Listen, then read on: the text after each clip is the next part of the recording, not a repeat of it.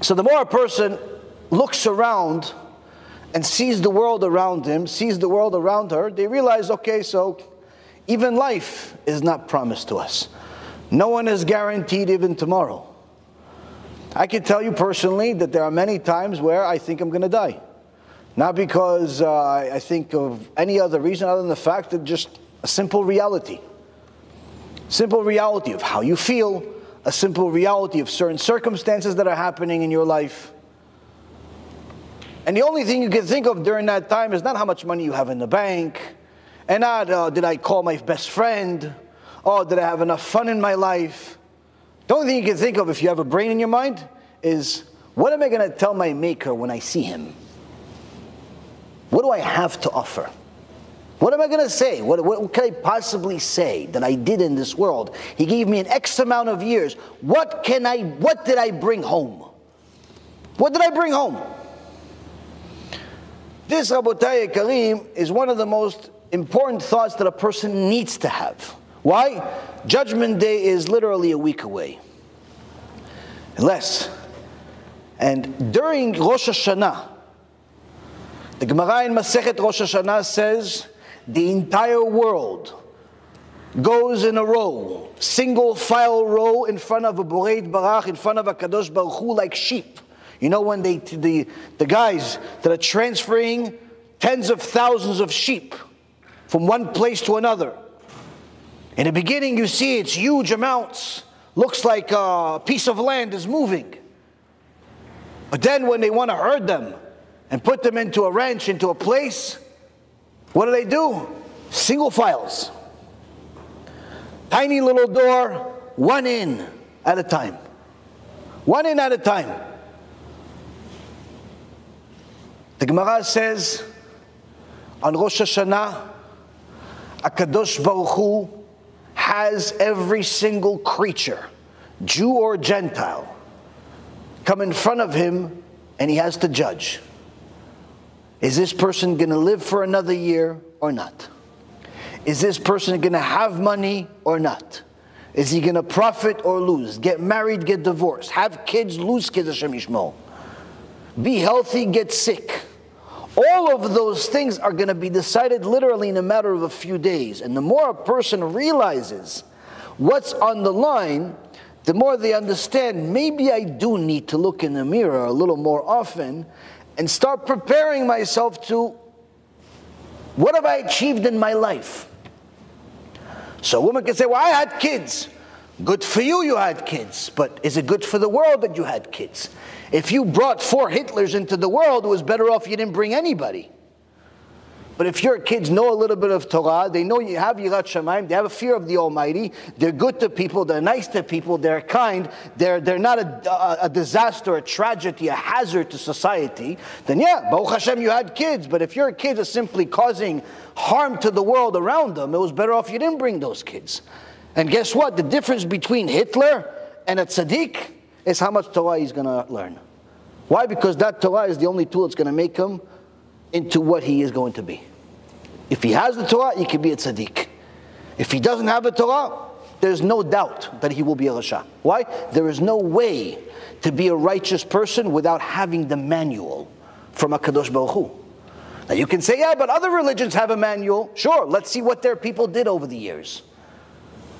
You have the manual of the Christians that have murdered more people than all of society put together over the last 100 years.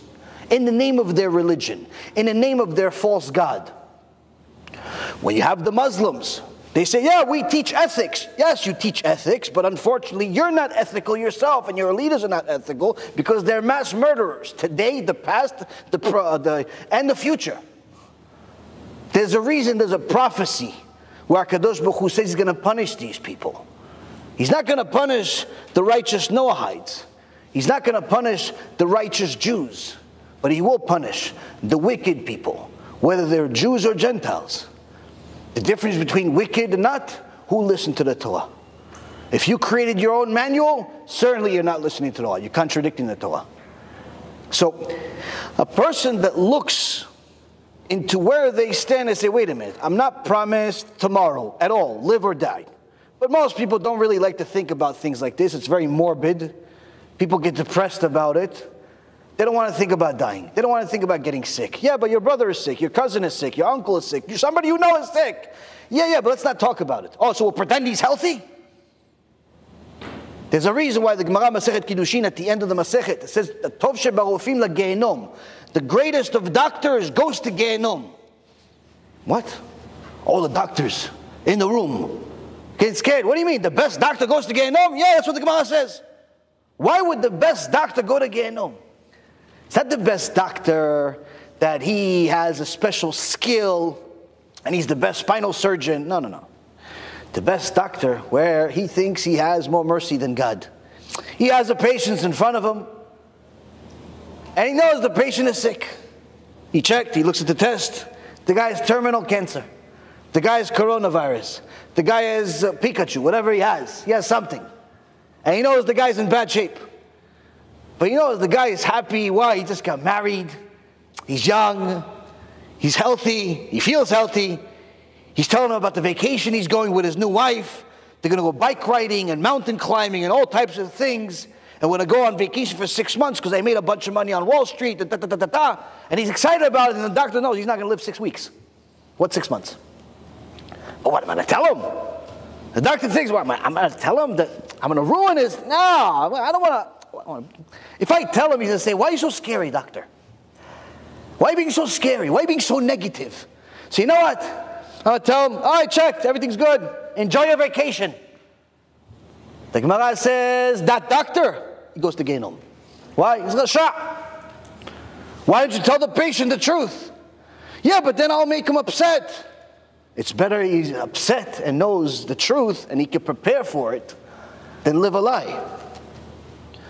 The Rambam says, the Chachamim that speak to the public and tell them the truth despite how much it hurts, they are the spiritual doctors. Those doctors are what we need in the world. But unfortunately, as times get more and more difficult, the addictions to money and otherwise get greater and greater, and the truth is more and more lost.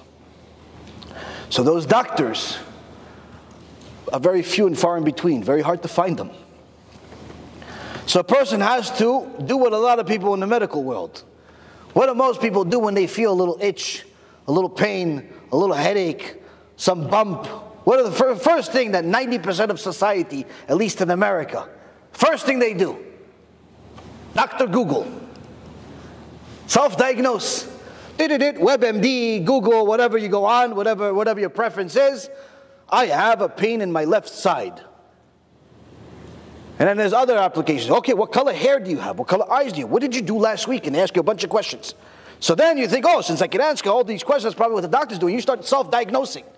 Oh yeah, I happen to have one big toe, and I happen to have one black eye, and I happen to have this. By the time you say, oh, no, it's just a toothache. Yeah, but my foot hurts because of a toothache. He's not going to show. But somehow he's like, oh, you know what, I'm fine. He self-diagnosed himself. He feels fine. I don't need to go to the doctor. Now, when it comes to medicine, I wouldn't necessarily recommend this, self-diagnosing. But when it comes to spirituality, you don't really have another choice. You have to self-diagnose. You have to self-diagnose and check to see where you stand. There's an instruction set that it's called the Torah, and the Torah tells you that you're obligated to do certain things. There are certain things that are obvious, and there are certain things that perhaps are not so obvious. You have to learn them. You have to know what it says. Not just the stories, but also the commandments, the obligations. The Chachamim spent everything they possibly could, all of their energy, their resources, to try to identify who they really are and where they stand. During this time of the year, many of them took more and more on themselves because they wanted to perfect themselves, because they knew that the day will come and they're going to have to meet their Maker. And they have to report, what have we done? Shalom V'chai, everybody. We're back here in the United States after 6 extraordinary weeks in Eretz Yisrael, the Holy Land. We saw extraordinary things there. The beauty of the Kotel, the beauty of the land itself, and of course, the extraordinary beauty of the Chachamim. A huge event where several thousand people showed up to honor the Torah alongside us and also hear the wisdom of Gedolei Ador was what we started the trip with. But along the next several weeks, we got to meet many other Chachamim, spoke in many different places, kollels, yeshivot, Beit Knesset, and we got to see some of the most extraordinary things I've ever seen in my life. But one of the things that we did see that is not as exactly as exciting is the spiritual poverty that's in Eretz Yisrael in certain places. Places like Tel Aviv, places that people are walking the streets without having a concept of what modesty is, without having a concept of who the God of Israel is, without even having a concept that the fact that they're stepping on holy ground. These are our holy brothers and sisters that we've dedicated our life to help to get them closer to HaKadosh Baruch Hu. And one of the things that we're doing in the United States, in Australia, in Canada, in England, and many other places around the world. Baruch HaShem, we've succeeded in doing it. But one of the other things that we did see is also that there's a material poverty. A material poverty is simply so abundant, so extraordinary that it breaks your heart. We're sitting in our house when the next door neighbor decided to pass by to say hello, and while they were saying hello, they asked us if we have any extra toys because they simply couldn't afford to buy their kids any toys. Of course, my kids gave them their toys, and Baruch HaShem, we got to fulfill the mitzvah, but there are thousands upon thousands of these types of families of Chachamim, families of Tzadikim that simply have poverty as a standard way of living. These are the types of families that we've dedicated our lives to help as well. Over the last few years, we've helped tens of thousands of people to feed them during the holidays, to get them toys, to get them clothes, to get them beds, to get them whatever we possibly can. During this trip, we also lost a very dear friend, one of our partners in the distribution, a very dear friend of ours, Giveret Ital, that really dedicated her life to helping Am Yisrael. We're going to miss her, but as a dedication to her, as a dedication for Klal Yisrael, and as another way to honor our Kadosh Baruch Hu, we're continuing to do our food distribution as well as our spiritual distribution. We need your help. This time of the year is Rosh Hashanah, Yom Kippur, Sukkot, the high holidays. These are the times where most people donate the most of their money during this time of the year because they need the righteous judgment. They need the good judgment. They need to be blessed with a new child, with financial success, with a health miracle, with all types of issues. And Baruch HaShem, people know that the blessings of the Mezakei HaRabim, people that have dedicated their life to helping Am Yisrael, those blessings get a special VIP treatment in Shamayim. Over the years, we've had many people tell us how each and every single one of their blessings that they received from us was fulfilled during that year. And as a result of their donations, they got many, many more folds of blessings than they could ever imagine. Please, partner with us during this time of the year. Be generous and also be understanding that this is the time where every single one of us gets judged and every one of us needs a little help. If we help HaKadosh Baruch Hu's children, spiritually and materially, there is no doubt in my mind that HaKadosh Baruch Hu will also help us as well. Thank you very much for all of your support over the years. May Hashem continue to bless you, and BeEzrat Hashem, we will all have a Shana Tova. ידידיי ואהוביי, אחיי ואחיותיי היקרים. אם שמתם לב, ארגון בעזרת השם פעיל במשך כל השנה.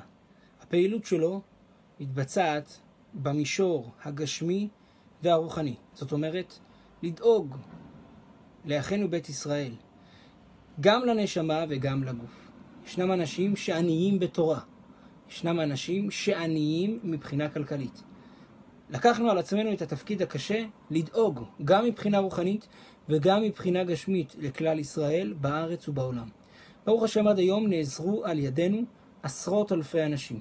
משפחות נזקקות לא רק מבחינה רוחנית, גם מבחינה גשמית, אם זה סלים בחגים, אם זה אוכל, אם זה שתייה, אם זה עזרה בעניינים רפואיים, בכל דבר ועניין שהיה נרתמנו לעזור, והחידוש הגדול שלא על מנת לקבל פרס.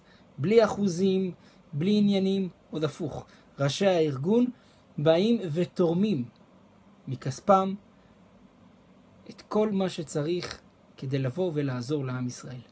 זה הארגון היחיד שאני יכול לבוא ולהעיד שכולו לשם שמיים. לכן ידידיי ואהוביי, אנחנו מבקשים את עזרתכם לבוא ולהמשיך להפוך את העולם למקום יותר טוב, הן מבחינה רוחנית, הן מבחינה גשמית. ואנחנו בקמפיין הקבוע שלנו לימים נוראים, לפני החגים, שאנחנו באים ודואגים לאלפי אנשים בסלי מזון, בעזרה לחגים ובשאר מצרכים. לצורך זה פתחנו בקמפיין גיוס המונים של עזרה לנזקקים, ועוד קמפיין של תמיכה כללית בפעילות הארגון שנלחם במשך כל השנה בכוחות הרע, בעניינים של כפירה, בהפצת תורה ויהדות. כל מי שירצה לבוא ולהיות שותף, כאן בדף הזה של הקמפיין, מוזמן לבוא ויקבל ברכת שמיים, שכל משאלות לבכם יתקיימו לטובה. שנה טובה ומתוקה, שנה טובה ומבורכת, ארגון בעזרת השם.